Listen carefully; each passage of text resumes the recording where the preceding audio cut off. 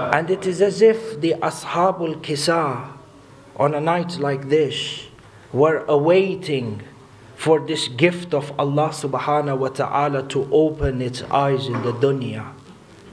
And you find that they eagerly awaited her birth, because each and every one of the Ashabul Kisa were aware of the fact that their sacrifices and the teachings with which they have come to establish on this earth will only manifest itself, will only survive the period of time through the relentless sacrifice and the jihad of this woman. For Sayyida Zainab is that lady through whom the teachings of the Ahlul Kisa continue on this earth. And with this anticipation they receive Sayyida Zainab. And these are heavy words in an introduction, Ya Ahibba'i.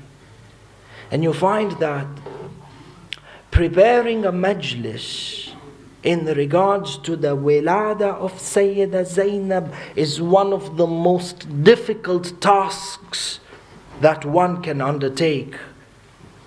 There is nothing within the life of Sayyida Zainab which a person could actually take and joyously celebrate. Indeed, her entire life, from the moment that she opened her eyes to the moment that she closed her eyes in the grave, her entire life is dictated by trials and tribulations, Masaib, such that she was given the title Ummul Masaib. فَلِذَلِكَ إخواني لا تستغربوا. Do not get overwhelmed or do not be surprised when you find that a majlis wilada, majlis of farah, of celebration, has this connotation of grief and sadness attached to it.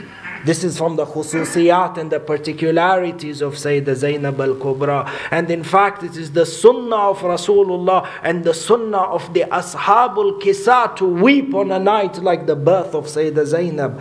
Hadith Sharif mentions that when Sayyida Zainab alayha salam was born, Sayyid al-Shuhada, 2 or 3 years of age, runs towards his father. And what is understood is that Amirul Mu'mineen was out of the house during this grand event of the birth of Sayyidat Nisa'il Alameen, just like the way Rasulullah was outside of Medina.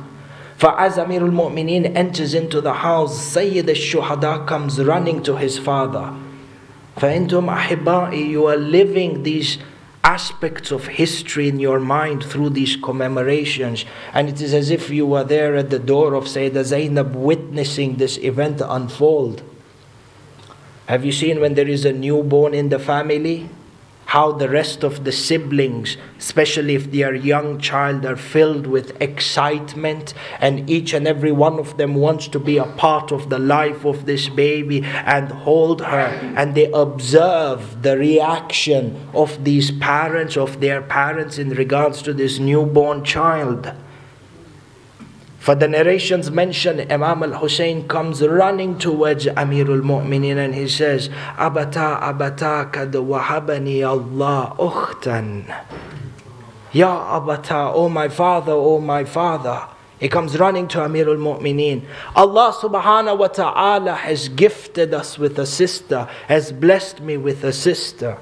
As soon as Amirul Mu'mineen hears these words, the narrations mention that tears begin to fill his eyes become watered up.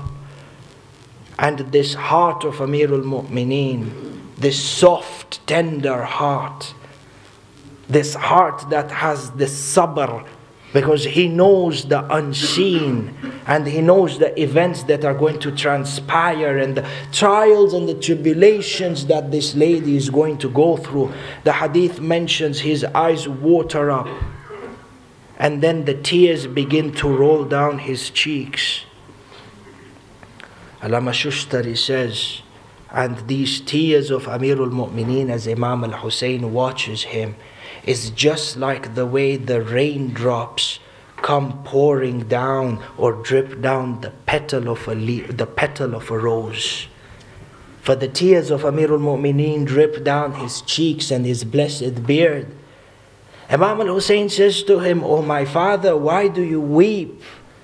Amirul Mu'mineen lifts Imam Hussain on his arms. And look at this house of Nabuwah, this house which Allah subhanahu wa ta'ala has ordained for its dhikr to be elevated. The hadith mentions Imam al-Hussein wipes the tears from the cheeks of Amirul Mu'mineen. Shay'un ajib wa gharib. In every regular family, in every regular household, it is the mother and the father that wipe the tears from the cheeks of their children. But the house of Ali and the house of Fatima and the imtihanat that they go through is different. The child wipes the tears from the face of his father. And he says, "Oh father, why do you weep?" And Amirul Mu'mineen looks at Imam al-Hussein and he says to him, Amirul Mu'mineen now explains to Imam al-Hussein, whose age is what, 2 or 3.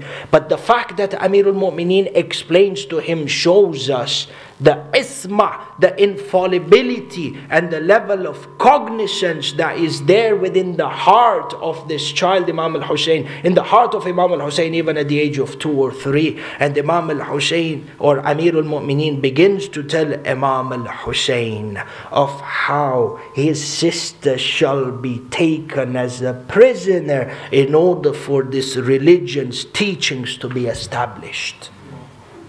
And you find this is how the milad of Sayyida Zaynab was commemorated within the house. Commemoration with tears for what she will face. And you find that everything in regards to the personality of Sayyida Zaynab is divine. Each and everything in the personality of Sayyida Zaynab is divine, attached to Allah subhanahu wa ta'ala, even her name.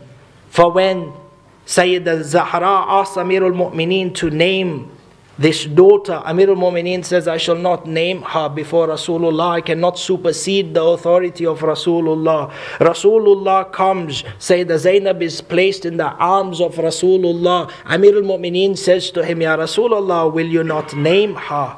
Rasulullah says, "And how can I supersede the authority of my Lord?"